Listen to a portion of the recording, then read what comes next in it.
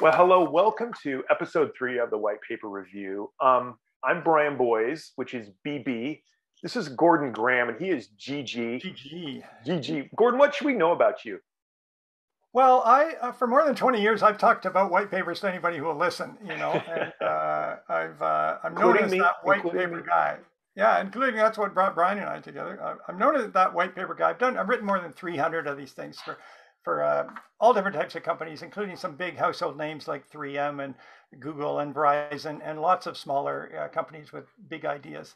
And I also wrote the white papers for dummies, Yes. sort of general guide to doing these things. Yeah, that's a great book. And now, anyway, that was huge. That book was hugely helpful to me, as all your other resources were, as I was learning about white papers. Again, I said my name is Brian Boys. I used to be an ad agency copywriter, and for many years I've been a freelance content specialist, writing not just white papers but many other things. But I guess the reason you might want to listen to me is I really study the structure of what do you need to know to write some basic white papers, and I wrote a book called How to Write a White Paper in One Day, and there'll be links to that below. And then I've written also for some clients you've probably heard of, companies like Pfizer and Zillow and Facebook and WebEx. And the whole point of Gordon and I getting together and doing the white paper review isn't just because he and I, we think it was so great that he and I would think so much alike. We talked many years ago, and we just found we agreed so much. And of course, it's really fun for us. We're recording this and putting this out there because we hope you can learn, so that you can also kind of enjoy. Because we're gonna start with a white paper we like, and I'm gonna do one that I like. But then Gordon, I heard he's got a stinker. He's got one that it's gonna be fun to kind of beat up on. And again, just learn from the mistakes, right? Learn from the mistakes of others, right? So what I'm gonna do here, I can do this. I'm gonna grab the screen. This was put out by AXA Health. They're a UK private health insurer, and I don't know much about them except that I found their white paper, and when I was looking for really good examples, and I liked theirs. The more I looked at it, the more I liked it. The title of the white paper is "Embracing the Multi-Generational Workplace: How Organizations Can Make the Most of an Age Diverse Workforce."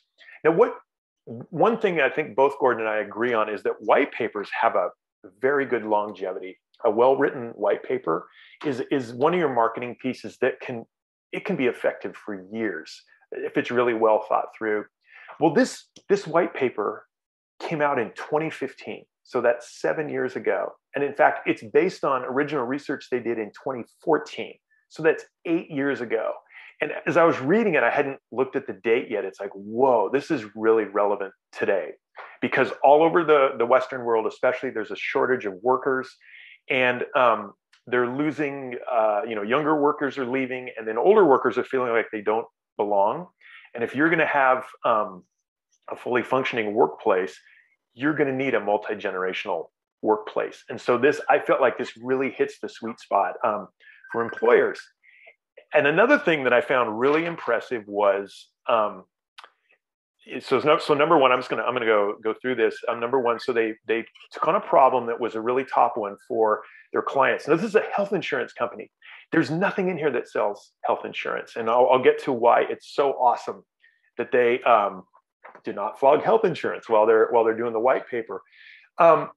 It's a related area to health insurance. So it's like good health, it's like good workplace practices. So health and well-being.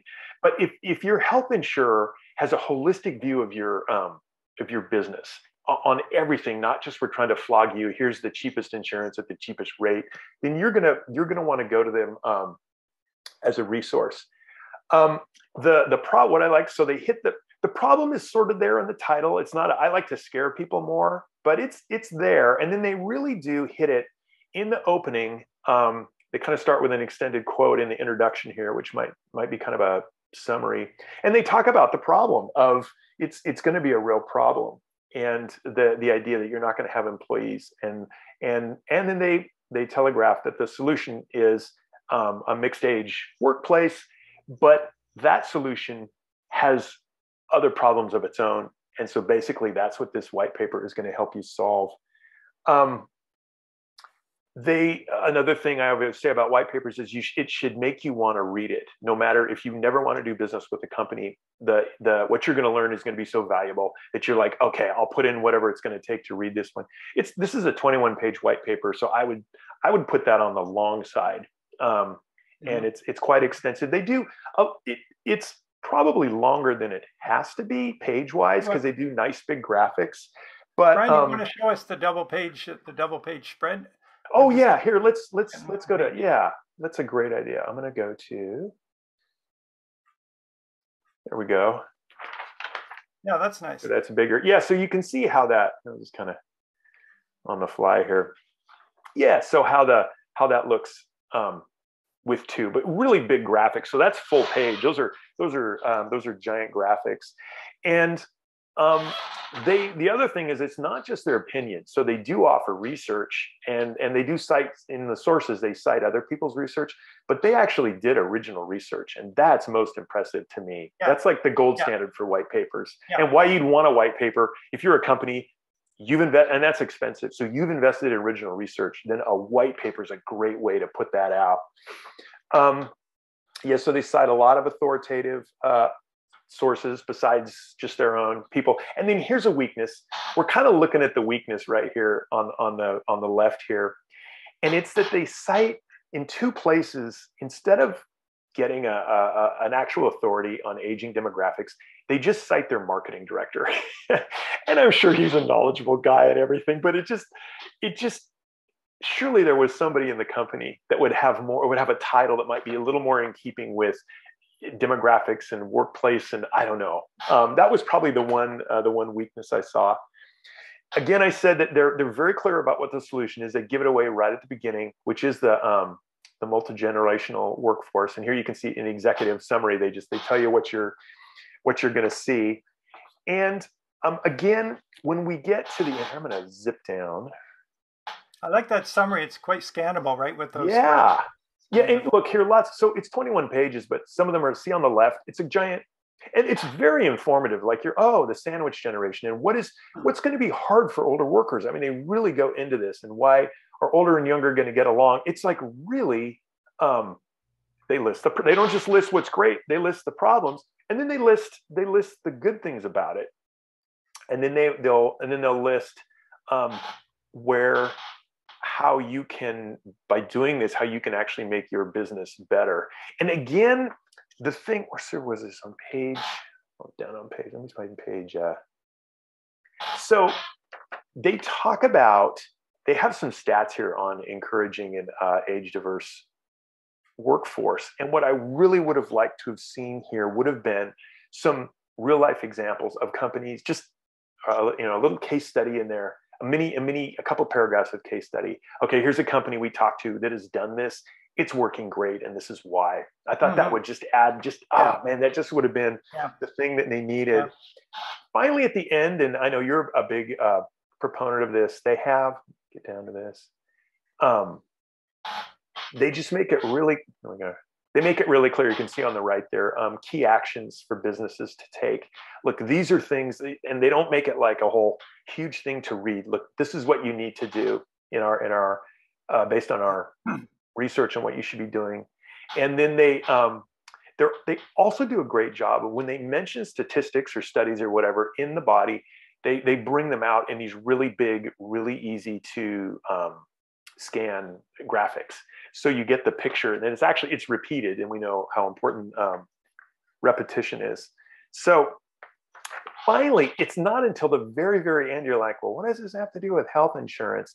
And it's pretty cool. There's their sources. So those are all the sources that aren't them. And then you can just see over on the right, it just said for more advice and to find out more about workplace wellness and diversity and stuff. There's a what do they call that? An active. It's called an advice hub. I love that. That seemed a very British way of saying it. Basically, you can come to us. We've got a ton of information just on running your company, on enabling people in general to work well, and your company to work well. So it's almost like a wellness, how medicine kind of now focuses on wellness as opposed to just, pushing one prescription. And I love how their whole content, they have a whole content library that's really quite holistic. And it would make me go, wow, well, if these people know this much just about mixed age workplaces, they could really help me on my health insurance. And I know that my health insurance would be part of a holistic solution to make my business run better. So anyway, that is the one I liked. Well, you know what they're doing there, Brian, I think is they're really walking the walk, right? Yes. Or talking the talk. They've Yes. invested in original research. They've invested in putting out this report that doesn't have like this quick payoff for them, right? It's like building their reputation. It's positioning themselves as a trusted advisor.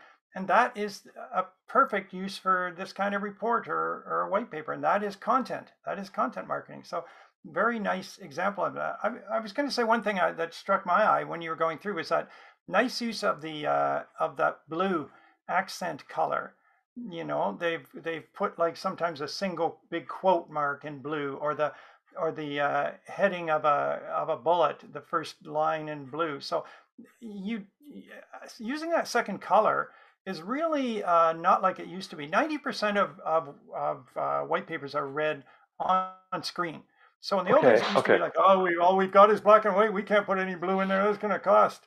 You know, now it doesn't cost. Get your designer to use a second accent color from your palette. You know, so that's their color from their palette from their logo, and it worked very very nicely there. Yeah. Yeah. I felt it was easy to read. And again, I think don't be afraid to space things out and have more pages. I guess we could say, unless you're paid by the page or trying to get some page count. But it's just easy on the eye. It breaks it up, and it doesn't look like it's going to be a huge amount of work to read. If we'd seen all the text condensed into like 5 pages of narrow small type, I'd be like, Yeah. oh boy, I'll get to that later. Yeah. So the way they did it was really good. So okay, Gordon, now here you've got a treat for us here. Oh, I've got a beautiful treat, and um, so I guess I'll get that open or I'll share my screen, right? Yeah, here, take over. This is from a huge company you've probably heard of, HP, right? Yes. I think their sales are around 40 billion, a giant company Wow. with a very prestigious history. And here comes a white paper called The IT Professional's Guide to Color Imaging and Printing. So I read that and I sort of thought, oh, great, this is going to show Professional's Guide to Color. It's going to show me how to use color, maybe like some design tips or something, or why I should use like all 4 colors or something like that. Because I had an HP color printer, I certainly did, and the damn cartridges for the thing cost like hundreds of dollars. Yeah. Okay, now we got their logo, and then we got some small print there, but okay, this is what a color adds value to your business. Okay, and I've actually tried to research this very interesting topic. Does color increase conversions? Does color increase readability? Do people respond better to color than to black and white? And you know what? Everybody sort of knows that's intuitively true. We like color. Okay. But I went to Toronto's Metro Reference Library, the biggest library in this country. I could find 0 journals, articles, research about color in marketing. Wow. Everyone and there was a pointer to something from the 40s, and it was just a comment by this guy, this psychologist. I think I'm getting this right. And then everybody else just pointed back around in circles to each other, saying like, color builds sales, color helps sales, color helps sales. So I'm interested in this topic. When I first got this, I thought, oh, maybe they'll have some research in here about color, and that it's actually worth doing stuff in color, and people respond better. Well, let's see. Oh, oh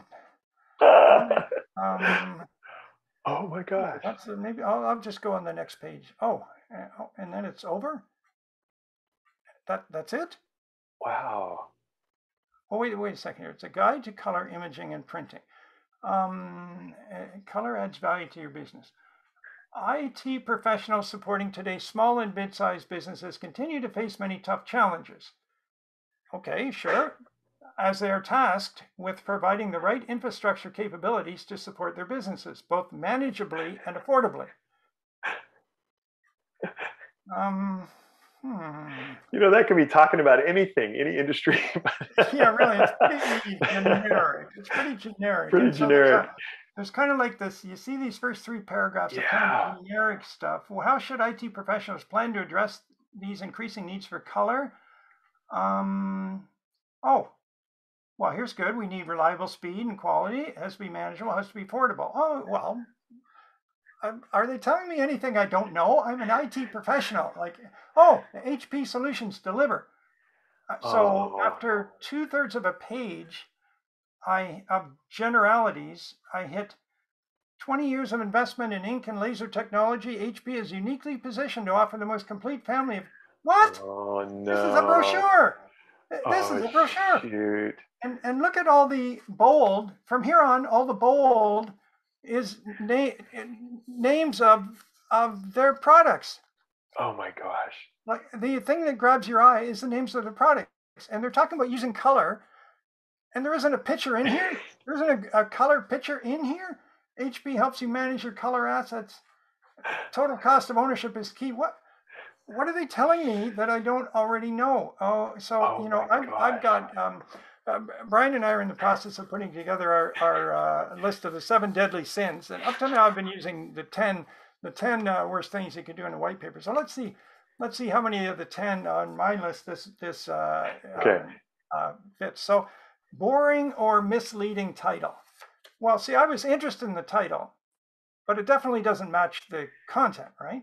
A Yeah, I get, professional's yeah. guide to color printing. I'm not learning a single thing in there. So check. It's a misleading title. Yeah. Too long or too short? I'd say that's pretty short.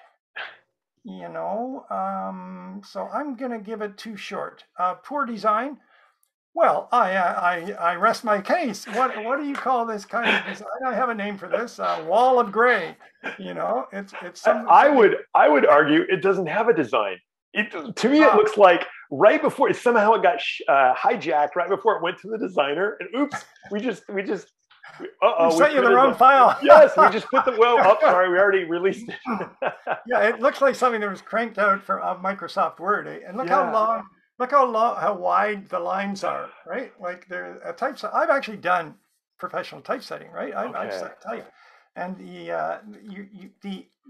ideal is to keep the horizontal line somewhere where I can go back and forth kind of easily. So 60, 70, 80 characters is okay. I think I counted this up one time and it's 120 characters or something wide. Like Whoa.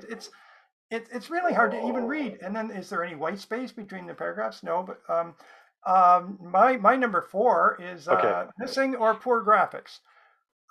Check even on the cover. Would it have killed them to put a picture of one of HP's fancy printers on here? No, we can't do that. You know, this is a white paper.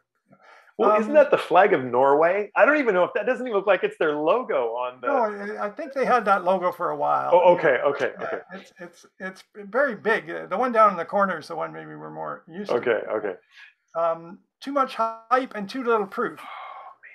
Check. I don't see any independent sources. I don't see any experts. I see a lot of generalities, and then this paper's job is to get out there and sell, sell, sell. You know. Sales pitch in disguise. I wouldn't even say it's too well disguised. This is a No, sales pitch. You know, it's no. even the second or the first subhead here, color adds value to your business. Even that they're mentioning HP like in the third sentence. And you know what? I did a search through this. Okay. The term HP, the name of the company HP, is mentioned over 90 times in this little document. In Over in 90, in over four, I would 90 say that's times. 3.5 pages. 3.5 pages of text because the cover doesn't count. Yeah, so it's 30 times per page. That's probably once every 2 Oh lines. my gosh. They've mentioned HP. So that is a sales pitch. That's like somebody won a bet. I bet you I can get HP in here more than 90 times. You're on, bud. All right. I bet you can't do 100. And you know, weak flow of ideas. Yeah. There are no ideas here. Yeah. See these 3 requirements? They're just thrown in there. Yeah. And is there any table showing how these other printers measure up on all these 3 requirements? No. Is there any connection between the first paragraph, the second, and the list of products. And no, and unprofessional writing. Well, I would say, remember that first sentence I read, tasked with providing the right infrastructure capabilities to support their businesses both manageably and affordably. That could have used a copy edit, Yeah. absolutely, absolutely for sure. And Yeah. a couple of the other things that so it checked off the first 8 on my list. It checked off the first 8, no problem at all. And so I also say it should have some kind of summary at the start and some kind of call to action at the end. I'll give it a pass on those two, because I suppose you could read between the lines and say, okay, they tried to do some kind of introduction at the start, and right at the very last sentence, for more information on color imaging and printing solutions, visit hp.com/go/color. So they have Yeah. a call to action, I suppose, but I'm giving this 8 out of 10, and I have to say it's not aggressively hard on the eyes, but it is a steaming pile of you know what? You know what Really it a reminds company. me of? Well, two things. I have two reactions, quick takes. Are you done, Gordon? I'm sorry, I don't want to interrupt your 10. No, go ahead. We Go done? ahead. So my first take was it reminds me of the kind of thing that you would not read. Like if you got a printer, you know all that paper you throw away because the four things Oh, you need to yeah. know are on a sticker on the printer. So it Yeah. reminds me of that all that I'm not gonna how I might electrocute myself, it's totally unengaging graphically or writing wise. Secondly, so I'm a business and I'm thinking it's between HP and Epson and I don't know, name somebody else for my color, and we're gonna buy it, but we're gonna go all in. Well, I got this from HP. You can imagine from Epson and Canon, it's not going to look like it's going to be. It's going to blow us away. It's going to be that. Have some pictures in it, maybe, eh? It's going to have some research on color. Why are we even doing color? I don't know. Maybe we don't need color. When you. The funny thing is as you opened it to 2, I thought I was missing. Like at the top, we so want a headline or some bold, like a summary, something to get us into it. And you can tell they weren't. If it had scooted everything down, so what? They had room. They had room on the 4th page Look at to do this. this They have room for a picture, for Yes. most of or a couple of Yes. pictures that would have broken it up quite And fine. to shorten the line length, and wow, that's again, They run HP on. is a great. I know people that work there, and we've seen HP things that are very well done, and it shows that big companies can stumble. Basically, I think that's a good example of that too.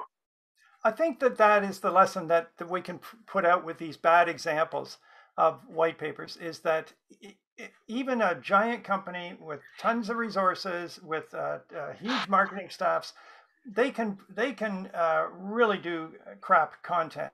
And a smaller company, a medium-sized company that has a clue and is creative can outdo them.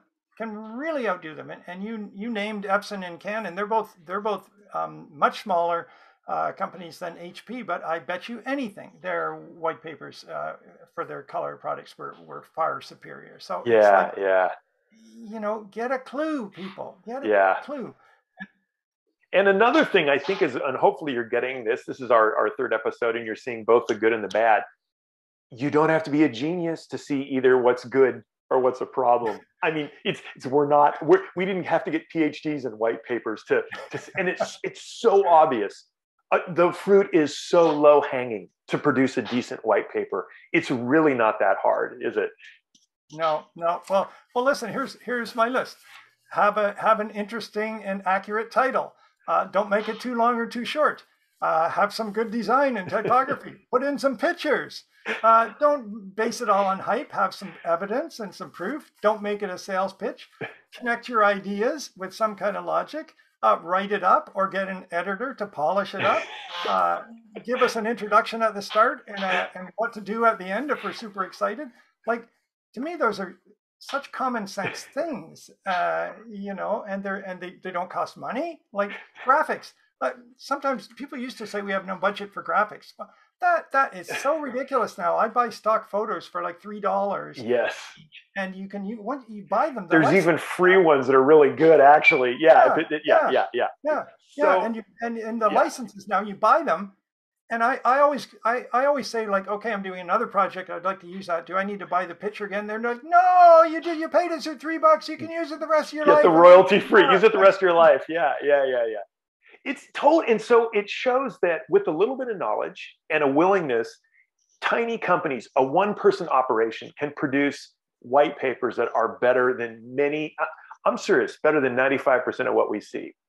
Gordon and I, at least my experience, I have to do a lot of looking to find ones that I really like and say, okay, I think this is a really good example of really all the. I have kind of 7 points, and we're Gordon and I, we're going to merge them into the ultimate list of whatever. But it's hard for me to find ones that I can get really excited about. So it's really there for the taking to write decent white papers. It's not that hard. I agree, and that's why I went into them in the first place. I was working as a journalist, Okay. and I would get back in the 90s, and I would get these white papers sent to me. I was a computer journalist, right? And these companies would send me these white papers, and I'd be like, it would have been better for them to not show me this than to show me this mess, that somebody with zero clue did. And this was before content marketing. They were just trying to describe their technology. Right. And, that's where I got my list of these things. No pictures, no introduction, obviously written by some programmer who just jumped in and started madly typing without any plan or structure or anything. Like, good content has come a long way. And, but I agree that the average white paper today is pretty ho hum. I used to say 50% of them were pretty bad. Maybe it's down to 40%, now. Yeah. Yeah. Maybe it's even down to 33 and a third percent. Dare I say that, but that's a lot of money being thrown out by making these dumb kind of right mistakes, And I would say, and that's just the bar of embarrassment. I would say above and beyond to say, wow, this is really convincing. This is something I would take to a meeting and say, guys, let me share with you what I've learned. That's still a very tiny percentage. It's just not, it's the potential of a white paper, but it's amazing how it's just not done much. So. And when you get a good one, that hits it out of the park. Believe you me, I mean, I've seen the surveys about this. People send them around. They send them around to their colleagues. They send them around to their peers in other companies. The pass along rate is fabulous if somebody does a good job on one of these things. So you can't. They can go, sort of viral if they're really good, because absolutely. It is people. We all love to be the source of good information. We all love to have that tip that makes us look smart. Your really good white paper can do that for people. Kind of keep that in mind. So anyway, oh man, okay, all right, Gordon, we gotta wrap this up. I love talking to you so much. This is actually, people think white papers are boring, but they're actually a lot of fun. I hopefully, as we've shown, I've never found them boring. At least talking about it. Because they're like little. I came out of the publishing industry, and like each white paper is like a little book, yes, or a little magazine. It's a little standalone piece that can go out in the world and really do a lot, or it can go out in the world and fall flat. So exactly. And so my guess is for you one person that's watching this, hopefully at least one person's watching this. My guess is that you've got an interest in white papers, and so maybe you just want to learn more about white papers. Maybe you need to write a white paper. You need, like, right away, some resources are going to help you get going right away because you have one due. Maybe you've got a really big white paper project and you need to hire an expert white paper writer for a lot of money and have them write it for you. Look in the links just down below this video. We've got links to everything. Gordon and I, we both have resources that you can take advantage of to help you going. Again, be sure to subscribe, hit that bell, because we're going to keep doing more of these. I hope, right, Gordon? Oh, I hope this is fun. We're having. You can find any good we have too much to talk about. Anyway, thank you for watching. Thank you, Gordon, and we will see you guys next time. Thank you, BB. Bye-bye.